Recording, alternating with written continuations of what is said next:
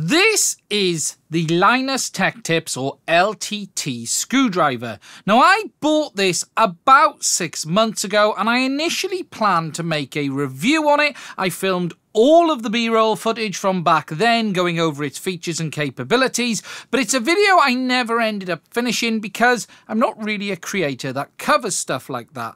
However, I have had this screwdriver now for 6 months and I felt it would be an interesting video to talk about how it's held up, what my thoughts are on this product since I've had it.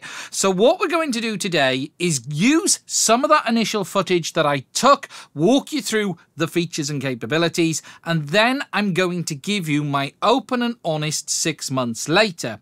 Now, just to be crystal clear, I bought this screwdriver with my own money. When I say my own money, I bought it with the money that I have, that I get from work, that I also get from you, the amazing people that support this channel. I was not, though, sent this screwdriver for free. No one has paid me to make this video. No one has asked me to make this video. And as always, I'm going to tell you exactly what I think about this product.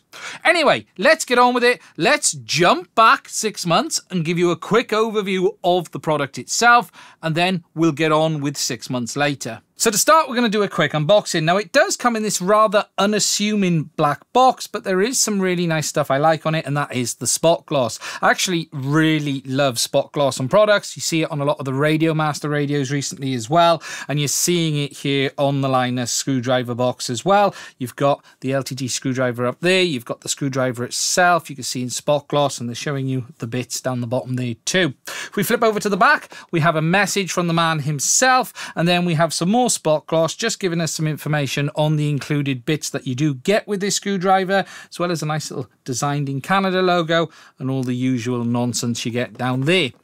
Now, when you lift the lid, you'll find inside this little nice LTT card, and if we flick it over there, you'll see it gives us all the information of the other bits that are available for this screwdriver as well. And they've got a nice QR code there. You can just scan it, go straight to Linus's website, the LTT store, and you'll be able to go and purchase them. They've got standard Phillips, they've got metric hex, imperial hex, torque, and speciality bits as well. And I have ordered some extra bits with this. Couldn't get everything I wanted because it wasn't in stock, but I have ordered some others. I think it was the imperial hex and the torques were the ones I ordered, and we'll take a look at them a little bit more later on in the video.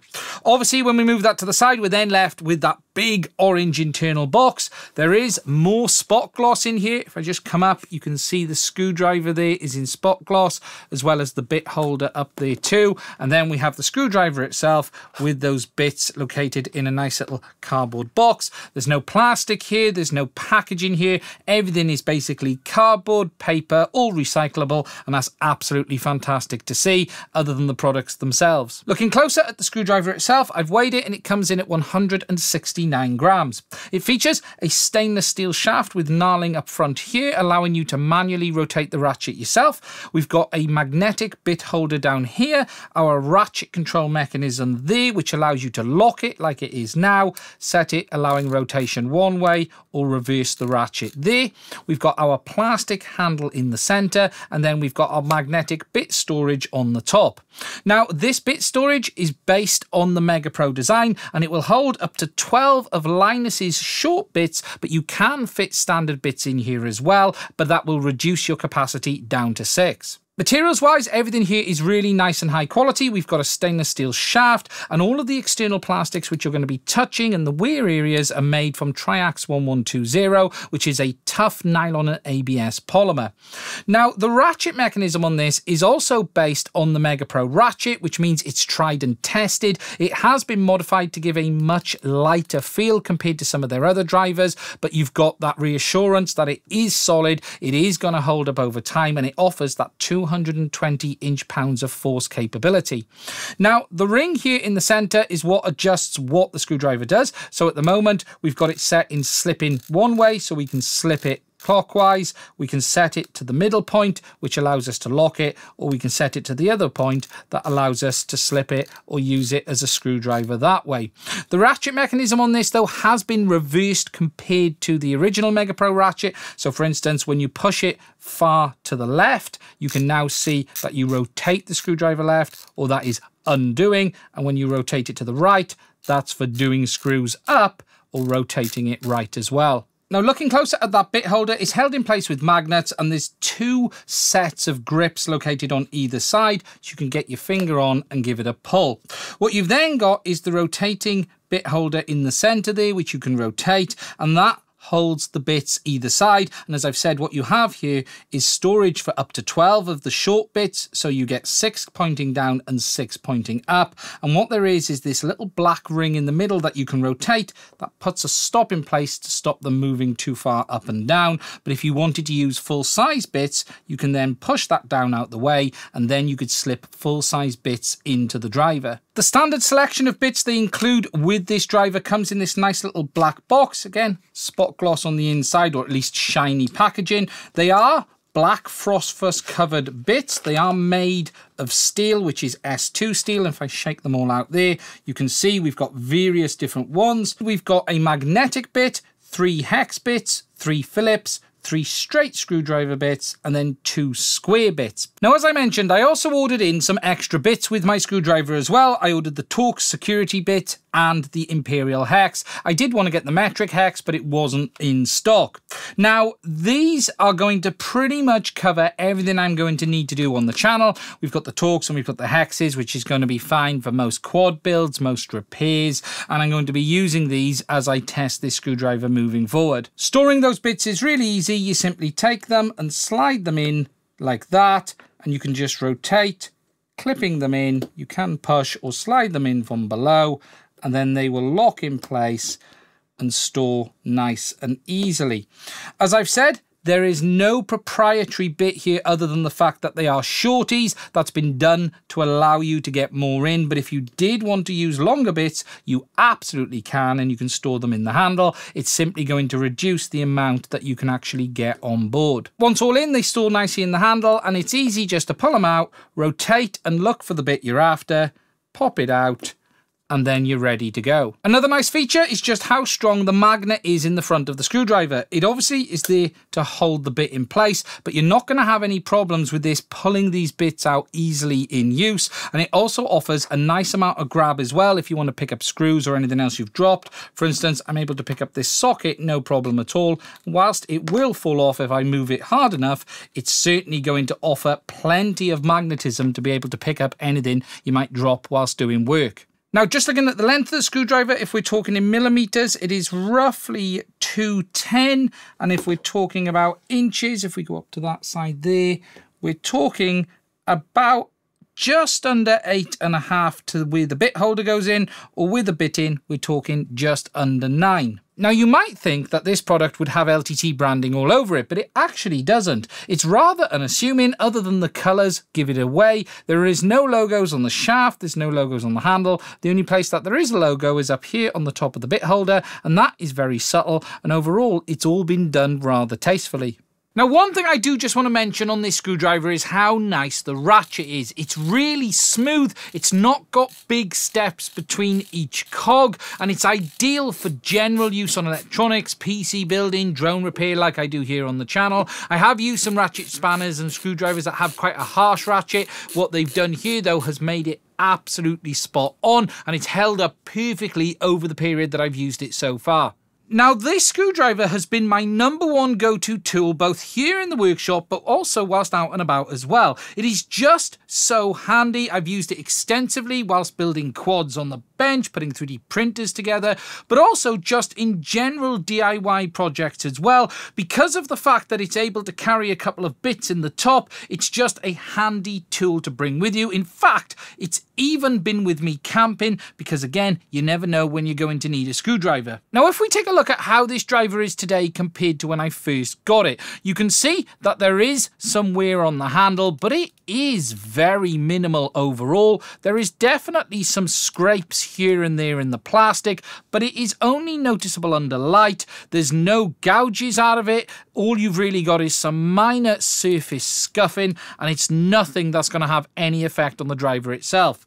With regards to the locking ring, this is absolutely perfect. So we've got it in the center there, which locks up the shaft, and it still works absolutely fine for controlling the shaft. And then if I move down to the shaft, you can see there's some dirt starting to get into the knurling. but again, nothing that has any effect on the driver itself. Some minor scratching on that stainless steel shaft, but overall, it's held up absolutely fantastic.